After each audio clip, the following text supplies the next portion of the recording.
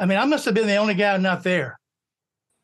I think that may be the truth of it. I mean, of all the people I've talked to over the years, I don't know too many people in the area that weren't there. Well, you're looking at one right here. I feel like I missed out. Well, All right, let's get. This is David Clyde, and I'm very honored today to be on the Tony Pruitt Show, and I hope we don't run anybody off. Hello, everybody, and welcome to the Tony Pruitt Show. And this week we have a very special guest. If you are a Texas Ranger fan, you're going to love our guest today. He is definitely a Texas Ranger legend. He was the #1 pick in the 1973 draft. He played 5 seasons with the Texas Rangers and briefly with the Cleveland Indians for a few years. Unfortunately, his career was cut short due to arm and shoulder injuries. He had an amazing high school. He was an amazing high school standout, at Westchester High School. In fact, he was the #1 player in the country at that time. And believe it or not, he went straight into the pros right out of high school, which is amazing. Please welcome to the show, Mr. David Clyde. How you doing? I'm doing fine, Tony. Thanks for having me on. Thank you very much for coming on. Before we get started, I got to tell you, a mutual friend of ours, Stan Huff, says to tell you hello. I understand y'all played together with the Astros. We did play together for a little bit in the Astros organization. So Stan's a longtime friend and good people. He is a good guy. He's a nut, though. Well, those of us that are on the outside of a padded cell are the ones I think that are crazy. I think if you take life a little bit too seriously, it kind of takes you by the tail and doesn't let go. Absolutely. I wish my dad were still living today to watch this interview because he was a huge fan of yours. And I grew up hearing all the stories. I was 11 years old when you made your debut. Here it was electrifying. I've been told the story many times by him. So I can't wait to do this interview. I heard Tom Grease say one time that you were better than Roger Clemens. In fact, Roger Clemens at that time couldn't hold your jock strap. How do you feel about him saying that? Well, I mean, what can you say? I mean, to be compared to one of the great pitchers of the game, it's quite an honor. So absolutely. And the experts say if they had handled you differently, you could have been a 300-game winner. I mean, who knows? You were that good. I've been telling people that you were coming on this show this week, and I'm amazed at how many people told me that they were at your debut in 73, I guess it was. I mean, I must have been the only guy not there. I think that may be the truth of it. I mean, of all the people I've talked to over the years, I don't know too many people in the area that weren't there. Well, you're looking at one right here. I feel like I missed out. Well, all right, I'm going to take you way back in time. So let's pick your memory a little bit. Let's start from the beginning. Take me back to the day when you signed with the Rangers. Do you remember that day? I heard it was a huge media frenzy at the time. What do you remember about that day? The actual signing day was done in very, very private. There was no press around on the actual signing day. I think the day that you're referring to was the day of the draft when they actually drafted me. And it was pretty much a circus that day. I mean, there were quite a few trucks lined up outside the house with video feeds going everywhere. So I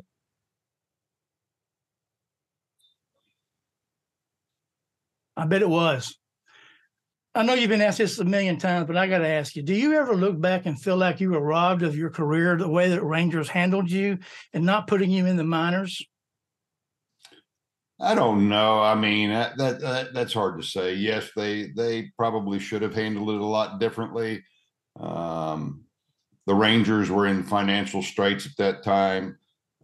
Everything was kind of a perfect storm at that time. And so the original plan,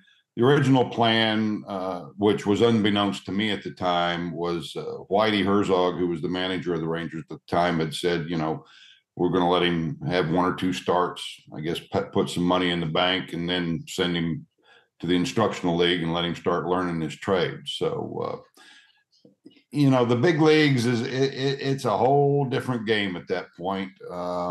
It's not that physically it's that much difference. It's the entire mental side of the game. I mean, instead of playing just a couple of times a week, you're playing every night, you're traveling. I mean, there's so many things that go into it that are not really conducive to a young player at that time. Sure. I mean, you're billed as the next Sandy Koufax. I can't imagine the kind of stress that you were under. To be honest about it, at that time, I really, I can't say that I felt it. I think the biggest pressure I felt was from myself. The big thing that would have helped had I probably been sent to the minor leagues was understanding that I do belong. I felt, having jumped straight from high school to the big leagues, that my talent had to make such a huge jump. And in that respect, I actually put more pressure on myself to be better than I actually was, which in turn was actually detrimental to me performing at my best. Right. Sure. Let's go back to your opening day. When you first joined the Rangers, you're 18. Do you remember what it felt like to be in the locker room at that time, fixing to go out before 35,000 plus fans? Do you recall that? Were you just scared out of your wits, or were you just calm and collected? It was a very, very long day. The anticipation, of 7:30 that night had been building in me for my entire life. I mean, here I was getting ready to live my dream. And so that was a very, very long afternoon.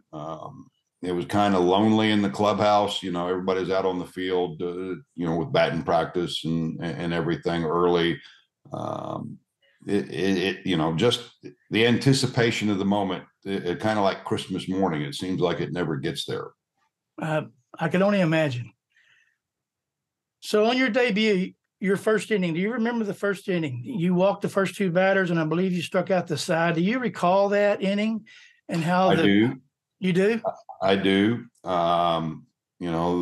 Jerry Terrell led off. My catcher, Kenny Suarez, told me that I really didn't walk anybody in that first inning. That I did throw some very, very good pitches. But, being a young kid, kind of in a situation, had, a lot of people not feeling I had earned the right to be there. It's kind of the rite of passage that umpires are going to squeeze you a little bit just to test you and see how you are. And so, I walked the first two guys, and all of a sudden thoughts of the previous year, my junior year in high school, of pitching in the state semifinals in Austin in a game against Bel Air out of Houston, that if you believed all the hype of the press, should still be going on today, nothing, because they had a very good pitcher by the name of Jim Gideon, who went on to Texas and helped them win a World Series. He was drafted by the Rangers, pitched a little bit in the big leagues with the Rangers, but neither one of us made it to the fifth inning. So, I was pretty hyped up for that game and wasn't able to get the ball down into the strike zone, and Bel Air was very patient. So those memories flashed back pretty quick. After walking the first two, I said, in my mind, I'm here in the biggest moment of my life, and I'm about ready to fall flat on my face. Right. But you got the win. I did get the win. Fortunately, we threw a couple of runners out that tried to steal. Fortunately, the home run I gave up in the second inning, I believe only had one man on base. And so that's the bane of a pitcher, is you really don't want to walk a lot of people, because with one swing of the bat, you start putting crooked numbers on the scoreboard. So sure. Right. But yes, I was very fortunate. Bill Gogoliski came in and pitched 4 innings in relief to get the save. And like I said, I was just very fortunate to survive. Your opening debut was the first sellout the Rangers ever had. That's amazing. I mean, do you remember the roar of the crowd?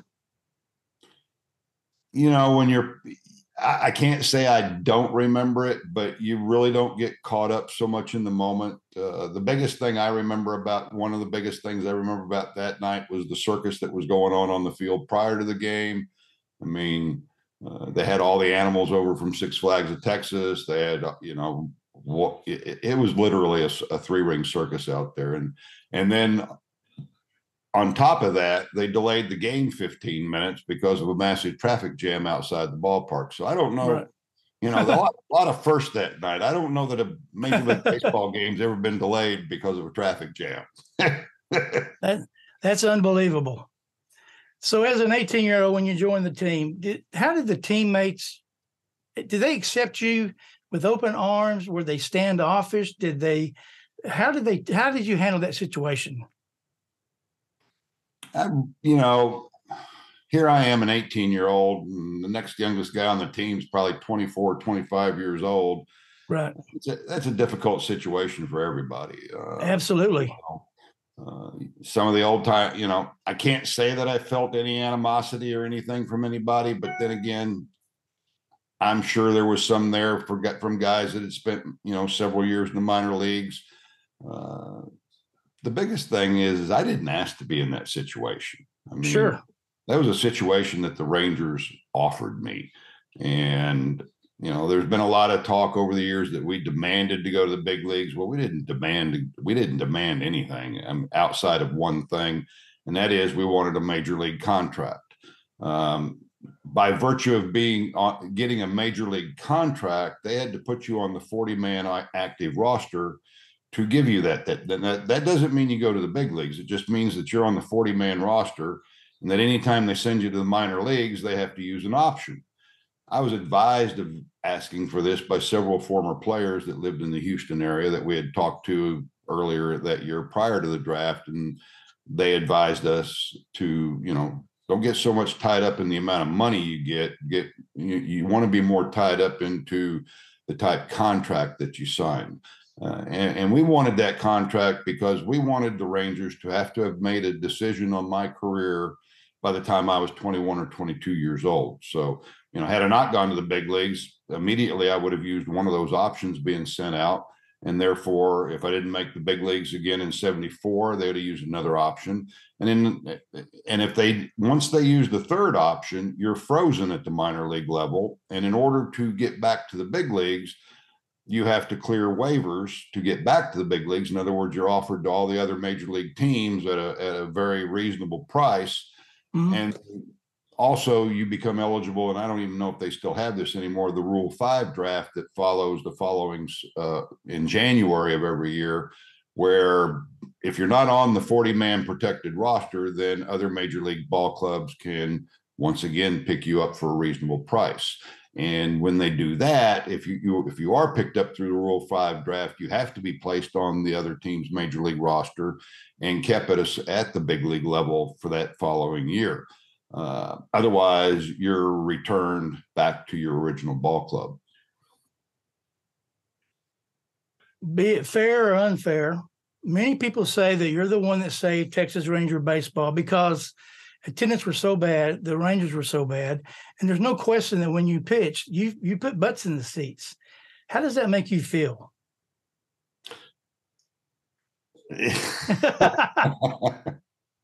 I mean, that's a big deal. The way you're really kind of the first person in all the years that's kind of worded that question properly. Oh, thank you. Statement properly. Everybody over the years says I saved the franchise. There's never been a major league franchise in the entire 100 and some odd years of baseball that's actually folded. They have packed up and moved. I mean, the Milwaukee Braves moved to Atlanta. Right. The Seattle Pilots, I think, became the next Milwaukee Brewers. The Montreal Expos are now the Washington Senators. Well, the original Minnesota Twins or Minneapolis team moved to Washington many, many years ago, prior to what the Nationals. I will say that I did help keep the Rangers in Texas. Absolutely. I was able to prove to people that Bob Short at that time was in financial straits, as I said, and needed to sell the ball club. I'm not going to say he wanted to sell the ball club, but needed to sell the ball club. It proved to people in the Dallas-Fort Worth area, local investors, with the finances to buy a ball club, that we could compete with the Dallas Cowboys, which was at that time America's team, that we could compete with them financially and fan-wise. And so, Bob was able to sell the team to Brad Corbett, and, look at where they're at today. Absolutely.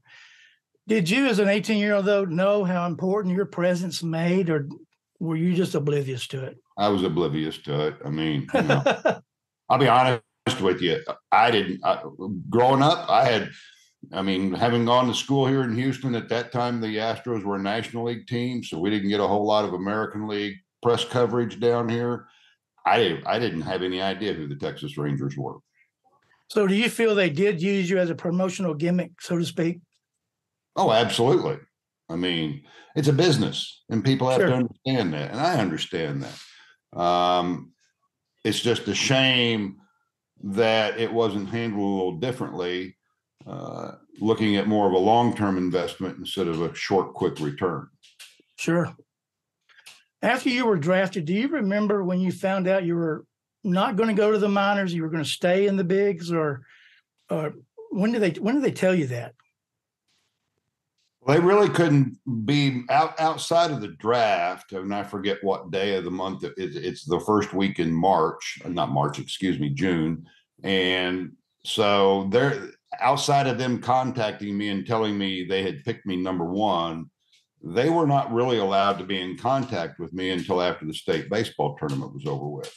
Oh, I didn't know that. So we really weren't in contact with them until the week after the tournament, when Bob Short and Joe Burke flew to Houston, and negotiations lasted about an hour and a half. And at that point is when they told me, you're going straight to the big leagues. Wow. I mean, what am I supposed to do? Tell them no, that's the wrong thing to do. Sure. I mean, a 15-year-old kid with an opportunity of living his dream. Oh, absolutely. Things were a lot different 50 years ago. So, you couldn't necessarily tell a ball club back then not to draft you like you can today. There's a lot of pre-draft positioning that goes on nowadays with, especially with the amount of money that they're throwing out at these young men. They don't want to waste a very high round draft pick on someone that is not going to sign with them.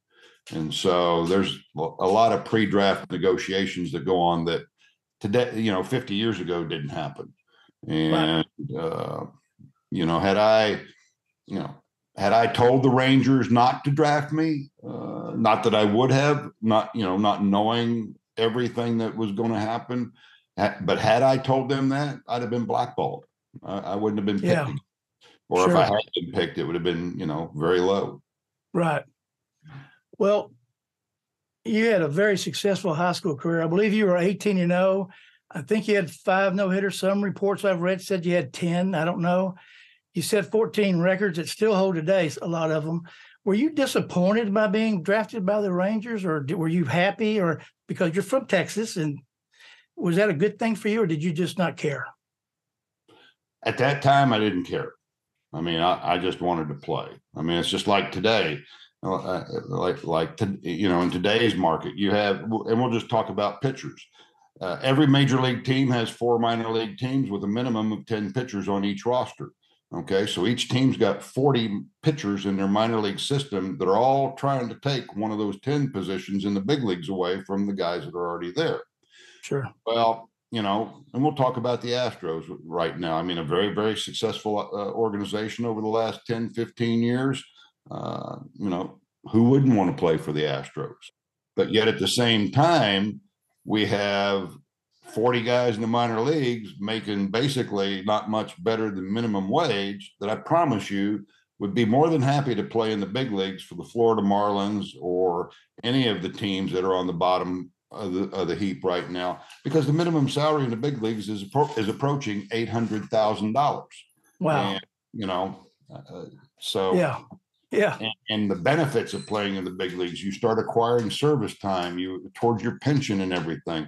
If you do blossom, endorsements and everything. So, I mean, those are all things that are, like I said, even if you're in the Astros organization, they would be more than happy to play in the big leagues for anybody else. Sure, absolutely.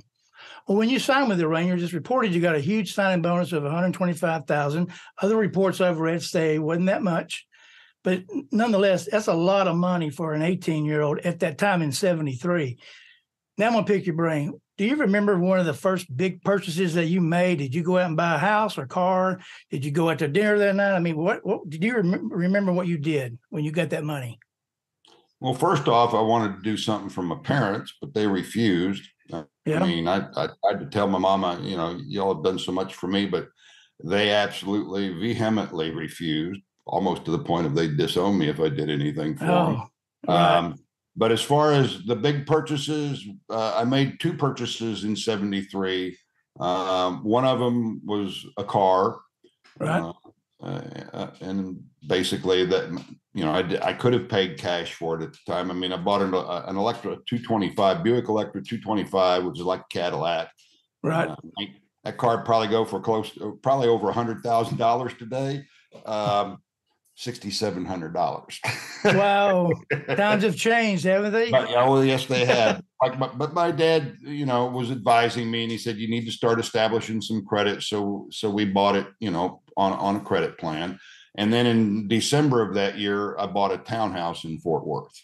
Okay. So, but that was another credit deal. I was, you have to excuse my dog. She's being a pain right now. So no, she's fine.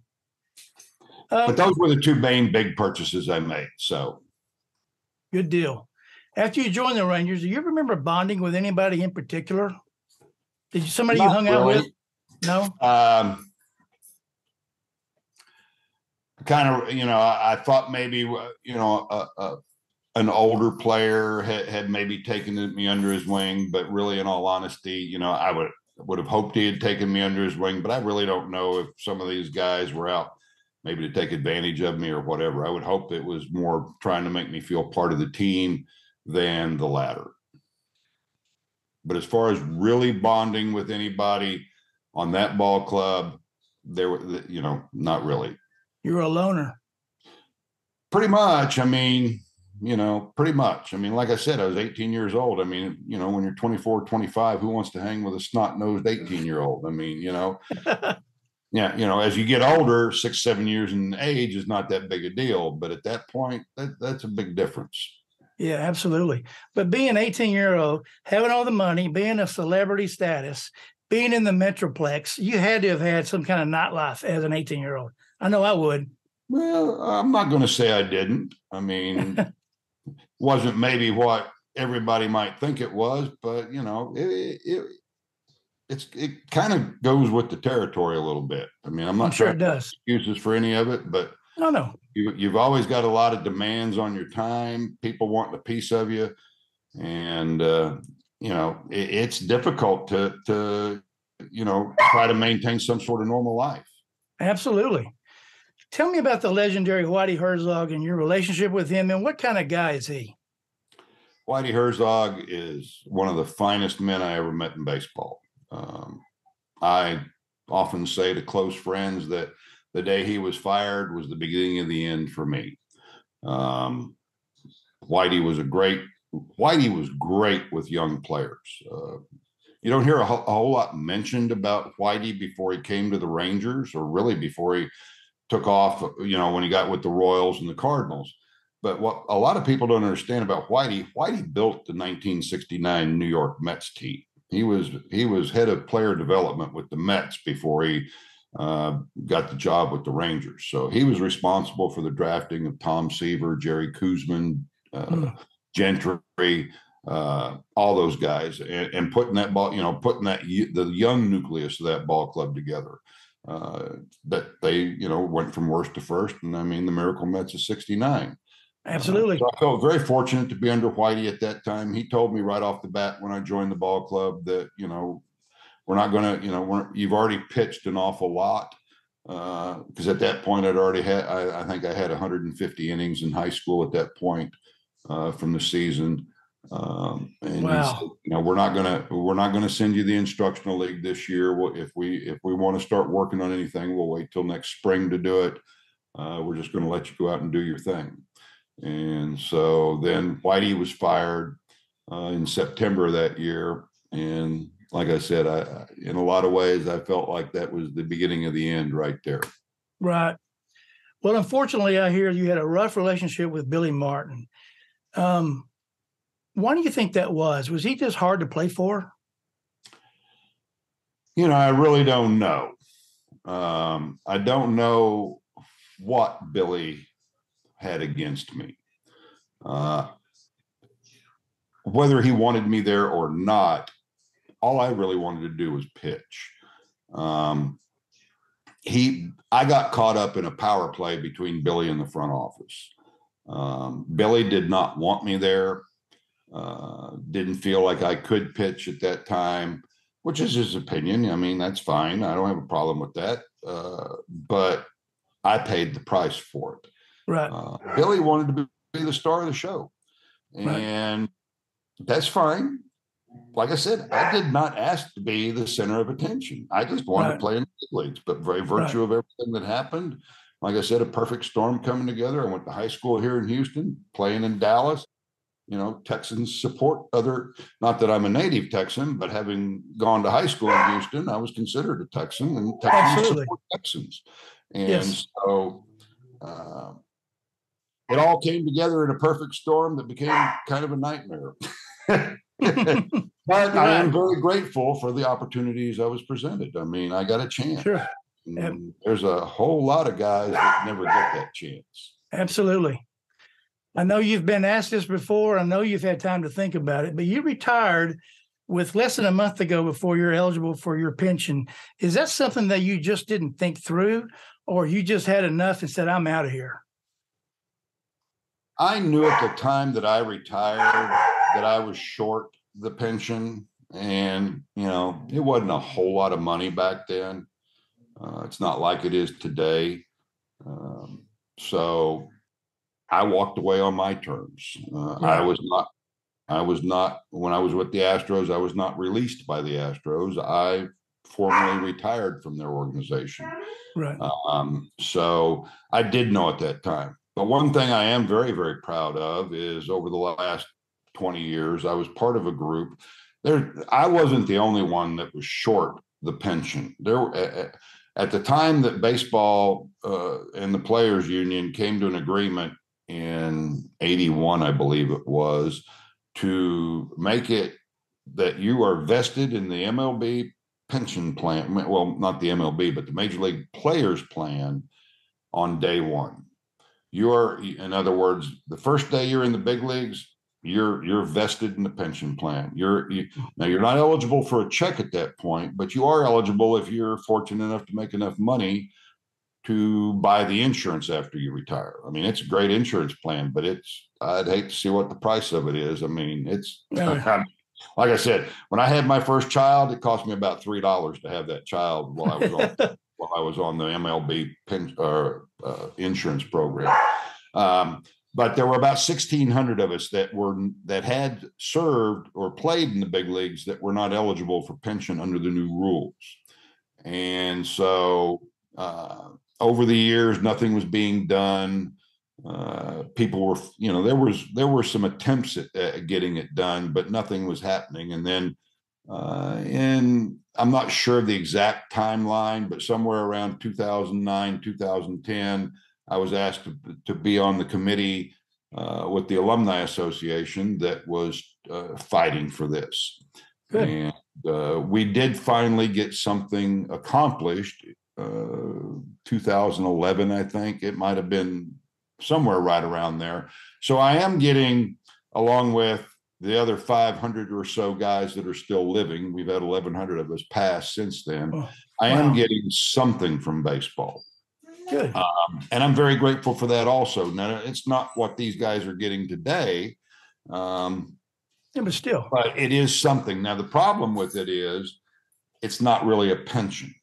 So I'm not able to pass, or none of the guys are able to pass on to either their spouse or their children what's there. It's more like an annuity. So when we pass away, it goes away.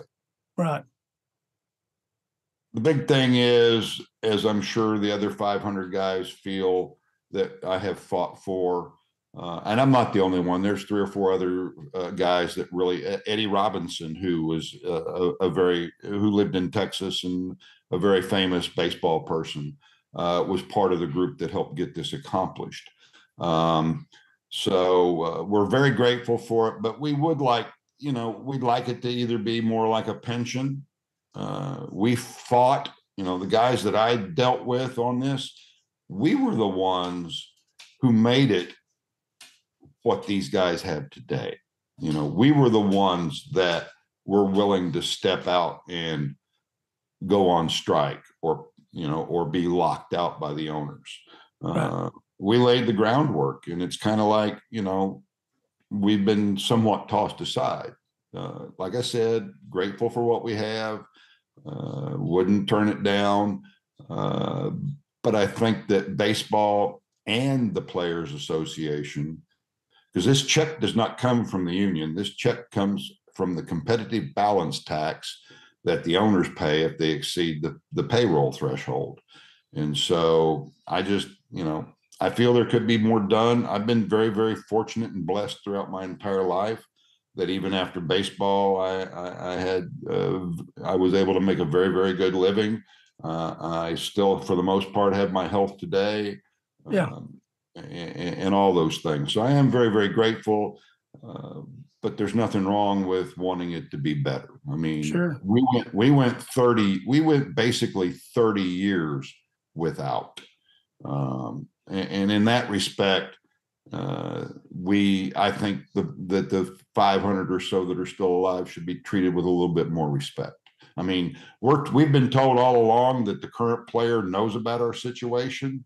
But yet anytime I've talked to a current player, they're appalled that we don't have a pension. Right.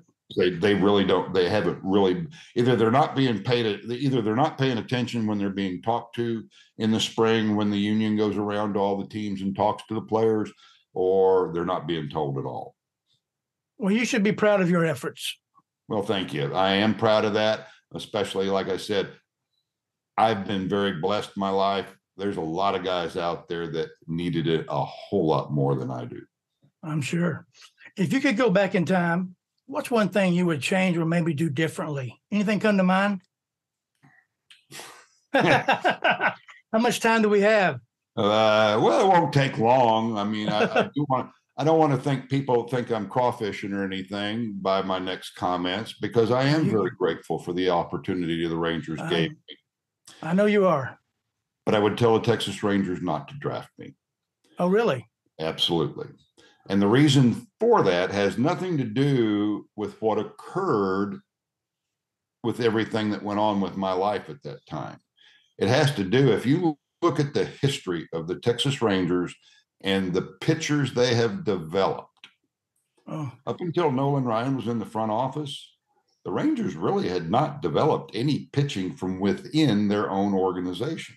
I know. Now, they had guys go elsewhere and perform. Tommy Hawks went to Atlanta and had a decent career. Lenny Barker was traded to Cleveland through a perfect game.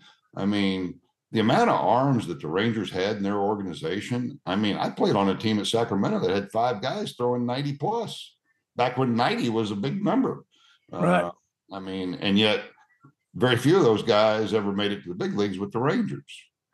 I mean, I don't know how it was with other organizations at that time, but I never received any instruction. Right. Never. Now, I will clarify that a little bit in that there's not a whole lot of instruction even to this very day given at the major league level. It's like major leagues, you've gotten here. You obviously are good enough to be here.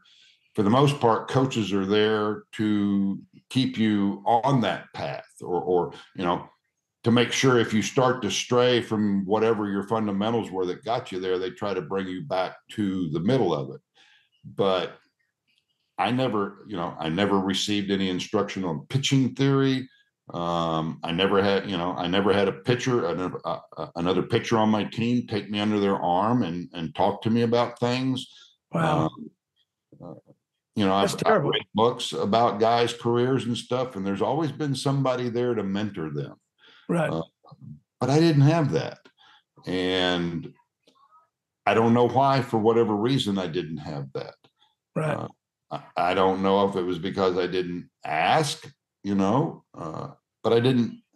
I guess in that respect, 18, 19 years old, asking somebody 30, 31, 32 years old, hey, it was all done by baptism for the most part. I mean, Right. when I was struggling in 1974, the only instruction I got, and this is God's honest truth, pardon my language, but pitching coach at the time told me, I'll kiss your ass if you throw it over home plate and they hit it. And oh man, that's terrible. There was nothing about, try this, try that. It was just. That's amazing. I can remember, I mean, to show you a little bit how naive I was. Yes, I was very, very dominant in high school. I mean, I wasn't afraid to brush guys back off the plate, but not to the extent that you brush a major league hitter back. First time I was asked to knock a guy down, I didn't have any idea on how to knock a guy down. I mean, I tried to throw a pitch, and this was in 74. I tried to knock a guy down and threw strike one. The very next pitch, I was asked to knock him down again and didn't come close to him. I mean, it was high enough to knock him down, but it was over the middle of the plate. Needless to say, Billy was not happy about that. So I got an earful for that, but I'd never been instructed on how to do that. The first time I ever walked a guy intentionally, I think that might have been in 73. I was terrified. I mean, I'd never thrown a pitch out before in my life. I mean, I saw these guys on TV. I thought walking a guy intentionally was a piece of cake. So first one I kind of lobbed up there, I almost threw over the catcher's head. He came running out and said, just throw the ball. He says, throw it. Don't lob it up here. Throw it and I'll catch it. I'll knock it down. So, oh, man. I mean, just those little bitty things that you kind of think you take for granted that not really easy when you're asked to do it. Absolutely. After you retired, did you consider going into maybe broadcasting or coaching or anything like that? Not really. I was pretty jaded about the game, in that you're ready to leave. Even though I knew it was a business side of it, I still looked at the game in a pure way. So I was very jaded about it. The true love of the game, I feel, is really shown at the AA level and down in baseball. What happens in most unhappy baseball players in the entire game are playing AAA baseball. You've got a lot of young guys there that feel like they're good enough to be in the big leagues, and you got a lot of old guys who are on their way out that feel they still belong in the big leagues. So there's not a lot of happiness there. Some of the most joy I had playing the game was at the AA level, both with the Rangers and in the Astros organization, and that's where I met Stan Huff. I mean, we had fun. I mean, I bet. You weren't making a lot of money. You bonded with players. You became lifelong friends. I mean, you rode buses, so you spent a lot of time together. And I mean, you didn't go in 100 different directions when you hit a town, because you have friends here and friends there. It's just like I said, when I walked completely away from the game. I didn't even coach at the youth level at that time. My oldest son was living with his mother in Ohio and Arizona. And like I said, I just made the decision that I didn't want to play anymore. And maybe in a lot of respect, the reason I walked completely away from it the way I did was I didn't want to second guess myself. Right. Do you still coach at like select ball, or do you give lessons, or are you still involved? Because the other day on the top, I'm still involved. I gave up coaching about 5 years ago. Okay. I'll be honest with you. I am, in the last couple of years, I'm not a big believer in select baseball. Yeah. I think they're, especially from the pitching standpoint, they're overusing kids. I understand it costs a lot of money on a parent for a child to play select baseball. I'm hearing anywhere from $2,500 up these days, just for the summer season. Yeah. And I understand from a parent standpoint that when you pay that kind of money, you really don't want to see your son sit. But when these kids go play, the amount of games they play in such a short period of time, they don't have the amount of pitching they need for that to occur. They're carrying 10 or 12 kids and going to try to play 5 games if they're fortunate enough on a Sunday. Right. I mean, it's just, it's a lot. And I really don't believe with these select coaches that Baseball USA, when they set these pitch count rules, I don't believe they intended for these pitch count rules to be used the way they're using. They run it right up to the limit so they can pitch again in the next game. They run it right up to the limit again so they can pitch maximum tomorrow.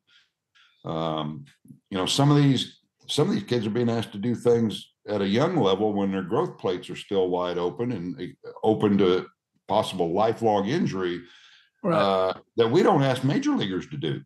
Right. Fully grown men that are fully physically mature. I mean, whether they're mentally mature or not, I don't know, but they're fully physically mature. Their growth plates are closed, so we don't necessarily risk lifelong injury out of an adult. I'm almost done with you. Hang in there. Not a problem. Looking back at your career, what's your fondest memory? Well, I probably have 2. Okay. Number one, my debut. Right. I mean, you can't beat that. I don't know how much better that could be. And then number 2 was in 1978, pitching in Yankee Stadium on the last weekend of the season. And that was the year that Bucky Dent hit the home run in the playoff game in Boston to put the Yankees in the World Series. I drew the Friday, and the Yankees, I always had the Yankees number. I mean, traditionally they don't hit left-handers well, but I've never been a Yankee fan, although I should be, because they're probably one of the only ball clubs I have a winning record against. But I drew the Friday night starting assignment and went into the 8th inning, winning either 1-0, 2-0, and had the place was packed. The Yankees had to win. They had to win. They had to win out just to have a chance. Right. And to have 60,000 or close to 60,000 people just silent, especially in New York. Good luck with that. But I gave up a leadoff base hit in the 8th, and Jeff came and took me out, and the relief pitcher came in and didn't hold him. So I got a no decision, but we didn't win the ball game either. Right. Well, you've had a lot of highs and lows in your career, but if you had to do it over again, would you do it? Yes. Okay. I would. Absolutely. Good deal. Even though I don't like the direction the game is going in today, I'm still a purist. Sure. I had the chance. I still love baseball. I work with young men almost every day. It keeps me active, and I've been blessed by the ability to have these things. Absolutely. Last question I have for you. What's one piece of advice that you can give somebody as the youth ball player? In what way? Just any kind of advice. Work hard, play select, don't play select, Okay. Anything. I didn't know if we were talking about maybe a kid who was looking at being drafted or not. But the biggest thing that I try to tell all kids, anytime you get a chance to come to work or come to practice, come with a purpose. Come to try to get better. Don't just come in here and go through the motions. I do want you to have fun, because baseball is supposed to be fun. Sure. But, every opportunity you get a chance to practice your craft, it's an opportunity for you to get better. And you always want to give 100% in practice so that you are in the habit of always giving 100% in a game. And the other thing is you never know who's watching you. You never know who might be just driving down the street, and because he sees a team out there practicing, might just stop by just to see you. It could be a pro scout, could be a college recruiter. I mean, could be just anybody that has a contact with someone. Right. And you always want to look like a ball player. I mean, one of the biggest things you can do to your detriment is look sloppy. I mean, we've always taught the kids, when you come to the ballpark, when you get out of the car, you're dressed. You're not coming like a ball player. You're not coming up with your shirt untucked or anything. I don't expect you to have your spikes on because you're walking on concrete, but I do expect you to look like a ball player. Yeah. Because even though it's wrong to judge a book by its cover, it happens, and it happens all the time. And if you come up overweight, dressed sloppily, looking like somebody just off whatever, scouts are going to wonder, this is the guy I came to see. Right. You're going to have to do something extra special to turn his attitude around. On the other hand, if you come up looking very, for lack of better words, prim and proper, and you've taken care of your body and you look like the next coming of the Greek god, coaches and scouts are at least going to notice you, and they're going to say, I want to see what he can do. And if you can get their attention that way, you've got half the battle, because they're looking at you. Yeah. And maybe you don't have to do something super special today. You just have to do it the right way. Yeah. And so, I know, and the other thing is don't copy the big leaguers. Those guys are so talented, and they know how to do it the right way. And just because it looks really cool at times to make that Derek Jeter throw going into the left field corner, going away towards first base, he only does that, or he only did that when he had to. If you can see him make the routine play, he did it just like we're trying to teach you, young man. I mean, he comes up, fields the ball, takes that little step and throws it and follows it. I mean, he's not always out there trying to look like an ESPN highlight. I mean, but he's got the ability to do that when he has to. Sure. The last thing we do is our Fun Fast Five. You may not be familiar with it. It's just 5 fun questions we ask you. Sure. No right or wrong answer. It's your opinion. Okay. You ready to play? I got lots of opinions. Good. Well, these are simple. Okay. What was one of your favorite TV shows growing up? Star Trek. Star Trek. Well, okay. Well, let me clarify that. Leave It to Beaver. Can't be Leave It to Beaver. I love Leave It to Beaver. It's on every morning here in Houston on one of the digital channels, not over the air at 7:00 every morning. I think it's great. I still watch it myself. Yep. What's your favorite meal to have? Oh, steak by far. Okay. Fair enough. I agree with you. Do you have any hobbies? A good steak, not a cheap steak. A good steak. Got to be a good steak. Yeah. Do you have any hobbies such as golfing or hunting or anything like that? I used to hunt quite a bit. I used to play golf quite a bit. I've had some physical ailments in the last few years that's kept me from playing golf. I haven't been fishing much lately, but I enjoy that. Anything outdoors. Yeah. Okay. Number 4, what kind of music do you enjoy listening to? Oh, by far rock and roll. And Pink Floyd's my favorite. So if I need to really relax, I'll put on some classic Pink Floyd and just lay back. I'm with you, my friend. Yep. You can't beat that. And last, who was your favorite player growing up? Oh, there's no doubt in that one. Sandy Koufax. Sandy Koufax. Okay. Sandy Koufax. That's another one of my big moments. I received a telegram from Sandy about 30 minutes before I went out to warm up for my first game. Wow. And at that time, I mean, I have a very analytical type mind.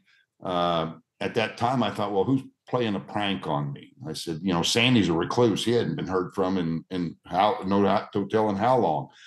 But I also knew he lived in Maine at the time. So when I got that Western Union telegram, I immediately went to, where's it coming from? And it came from Maine.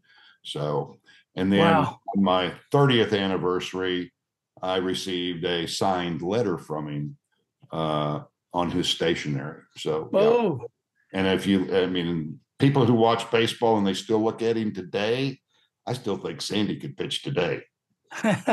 He's just a very fine looking, stately gentleman. Well, thank you again for taking time to be with us today. Oh, well, thank you so much, Tony. I've enjoyed it thoroughly.